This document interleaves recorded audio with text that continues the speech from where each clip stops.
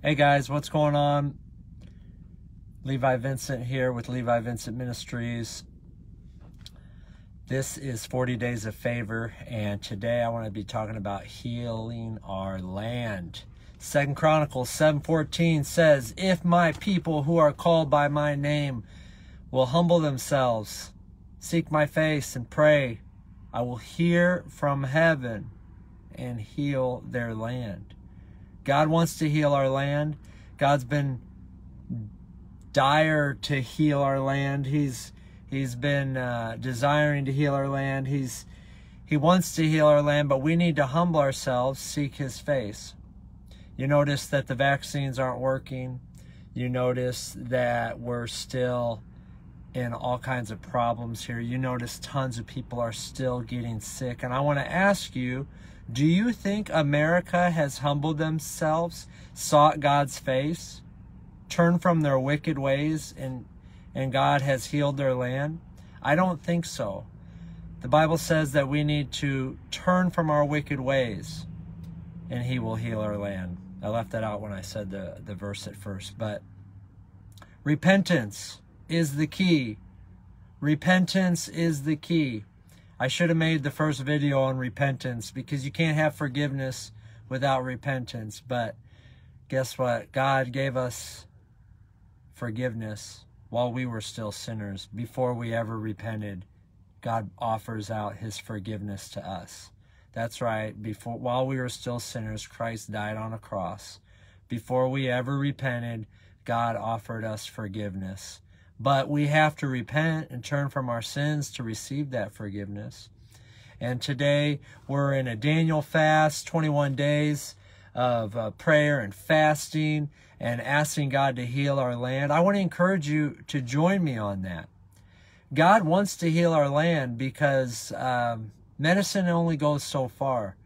But I was reading in Chronicles and Samuel last night about David, when he took a census and he counted all the people in Israel, and it was something that Satan had put in his mind to do, and he did it anyway, and he knew he shouldn't have, and it was a sin, and it was his pride, and it was a bad motive that caused him to number the people of Israel.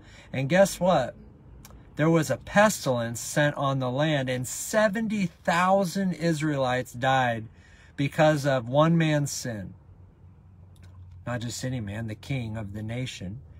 And I'll tell you what, the sin of our leaders has caused and brought a lot of judgment and a lot of pestilence on our nation.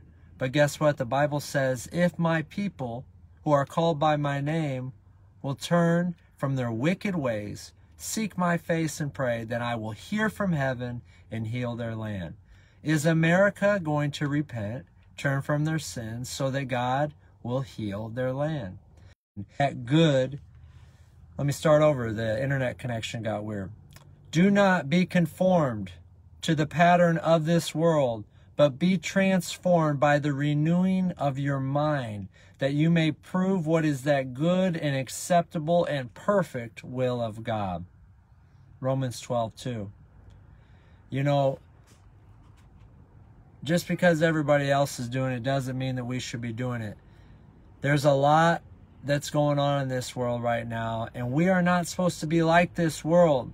If you are a believer, if you're a Christian, you need to ask yourself, are you conforming to the pattern of this world, or are you being transformed by the image of Christ?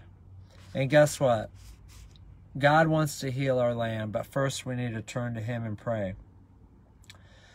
Joel 2:28, and it shall come to pass afterward that I'll pour out my spirit on all flesh. Your sons and your daughters shall prophesy. Your old men shall dream dreams. Your young men shall see visions. God was going to pour out revival afterward. He was revealing his will for his people afterward. After what? After a fast. God pours out his spirit. He pours out his healing. He pours out prophecy and dreams after a fast. Blow the trumpet in Zion, consecrate a fast, call a sacred assembly, Joel 2:15. His promise was to pour out revival and blessings on the land. I don't know about you, but I'm ready for some afterward seasons. I'm reading right now out of Jensen Franklin's fasting book. So that's where we're at. There is healing for our land. God's going to heal your body. He's going to heal your mind. He's going to take the pain out of your back. He's going to heal my body. And he puts his protection on you. And you're going to be safe. And you're going to be whole. Yeah, we're all going to die. We're all going to die. But until that day when God calls us home, that glorious day, that's a good day. Do you realize that it's better to be with the Lord in the Spirit than away from him while we're in this body?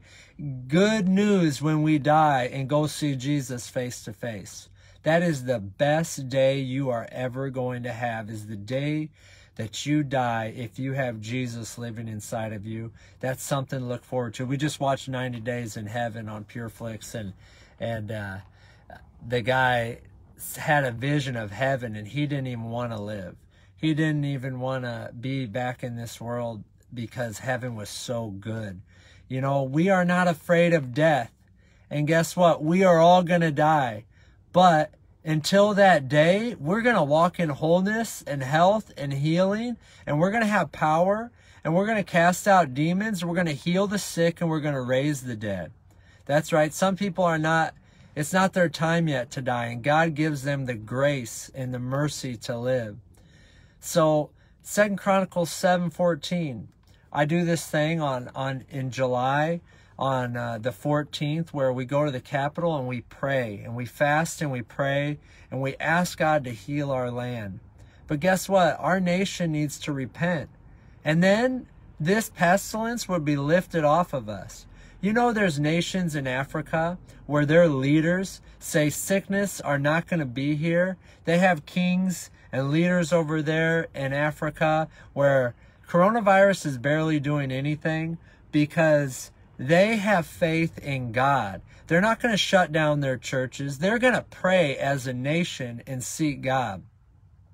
Instead, what do we get from the White House? We get a bunch of fear and paranoia and a bunch of, guess what, if you don't get this shot, you're going to die. And you can look forward to a horrible winter because all of your friends and loved ones are going to die. And we get a bunch of fear coming from the White House. Well, guess what? We don't need that kind of fear in our lives because we have Jesus Christ. Hallelujah. I don't accept and I don't claim a bunch of sickness on my life because I got the blood of Jesus on my life. And if you want the blood of Jesus, you call out to God with all your heart and you repent and you turn from your wicked ways and God will heal your land. Hallelujah, Jesus.